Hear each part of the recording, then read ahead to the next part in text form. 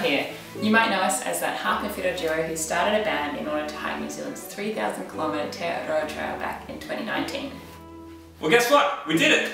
And it left us with feelings that were big and rich and incredible, feelings which we have distilled into album number 2.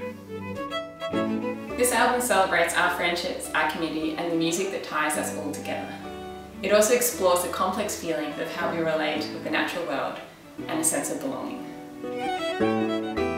I think it's fair to say that we've really pushed ourselves musically and developed our sound over the past 5 years. Everything on this album is richer, deeper, and more creative than the last. The pieces are more elaborate, the interplay between our 2 instruments more intricate, the songwriting has greater emotional depth and vulnerability. And we've become better composers. We write better for each other's instruments, and we've gotten better at playing our own ones. We just had things to say and lots of notes that needed playing. And we're so proud that all the music is original. I think it's sitting around 50 minutes at the moment.